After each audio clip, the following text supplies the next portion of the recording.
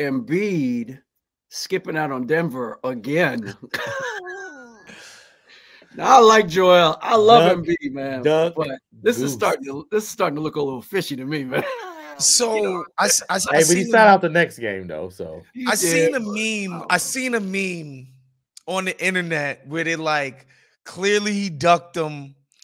Then now he has to justify the ducking by sitting out another game. And then now that's probably going to cost him the MVP because of the 65 games, right?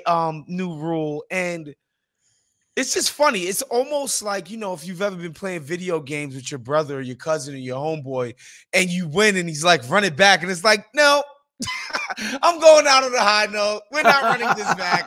I bust your ass. You're done. You don't get to no backseas. It's not happening. It's almost like this is what's happening with Embiid. The time where I was about to beat my dad for the first time, like I've been trying to beat my dad. I was like 13. And I could tell he realized I was about to get him because I had crossovers in, my jumper was going. So he started playing bully ball, posting me up. So it was like game point. I had the ball. Yo, he fouled the hell out of me. Took the ball, made the bucket, and walked off with his hand in the air and would never play me again. Would never play me again. I was like, yo, come on, we got. Like, he wouldn't. I'd never play my dad again ever. Nope, that's what he did. He's like, nope. This is how we going out. And it feels like Embiid is doing a version of this. He's like, yo, I got him. And we're gonna end off on that narrative, that part of the narrative. I won. I won at home. We're not going up to Denver. I'm not dealing with the altitude. I'm not gonna deal with the road fans. I won the last time I saw this guy. That's the narrative. Stamped. Yeah, no, I mean, it's hard to not believe that, right? Like, but it would be crazier if he went out there and tried to play and then pulled himself, right? We'd be yeah, he wanted to play. This is what like he should have went that route. My knee hurt, but I'm dragging. I'm gonna run out there like Willis Reed. Get you 20 minutes in and then limp off the court. You know what I'm saying? Stare at him a little bit. Yeah, that's what people are crying about, though, right? It's like, oh, he wasn't in the injury report. He suited up, right, and then was like, the medical staff, the guy said I don't look like I'm good to go. Can't do it. For 4 straight years. And they didn't even give us the obligatory. They didn't give us the obligatory, like, look, guys, if this was the playoffs, Joel would have went today. Right. You know, they just really tried to be like, no, he's really hurt, y'all. What makes this so wild is that before the season, Dion literally called him out to his face about this. Like, literally was like, yo, I want to see you match up against him. Like, you can't miss the court now. This is Dion calling you out. You cannot miss this game. You know what I'm saying? This is circle like, this one. You gotta do it just on the strength of everybody coming at me like I'm ducking. I can't even look like I'm ducking now. And that's how we look. Thing. Like, it ain't like, I mean, Jokic might have outscored him. It ain't like Jokic was going to kick his ass. You know what I'm saying? Like you might have gotten outscored 25-17 or something like that. You know. But the big fail is with Embiid is like, this is as great as he is, right? We would never even think this about Jokic.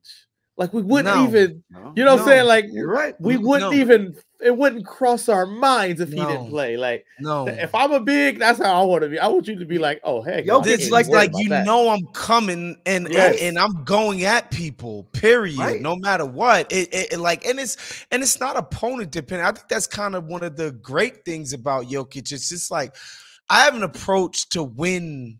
My approach is to win. When I'm playing Embiid, when I'm playing AD, when I'm playing whoever, I'm trying to win. Looney, it don't matter. Yeah, it don't matter. The point of the game is to win. I'm not going to get caught up into this. Watch my team win, though.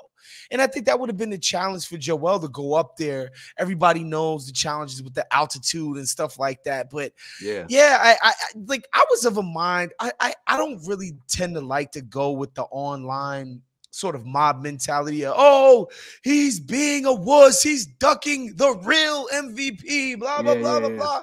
And but then, you know, the more you really sit and think about it, it's like, this is part of the problem that I feel. And again, I'm somebody who has a big belief in a new crop of stars. I think these guys are charismatic, super talented, very interesting guys. I think they're compelling dudes. They're going to carry the league into the future.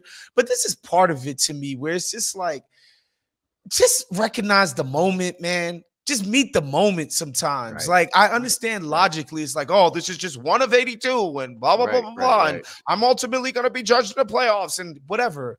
But recognize the moment, man. Understand the narrative that follows you every single day, every single postseason, and meet the moment. Like, what's so hard about that? I'd be hard pressed. I'm not going to say because I can't remember, but I'd be hard pressed to remember a game where Magic and Bird didn't play against each other. You know what I'm saying? Like that, just like in the regular season.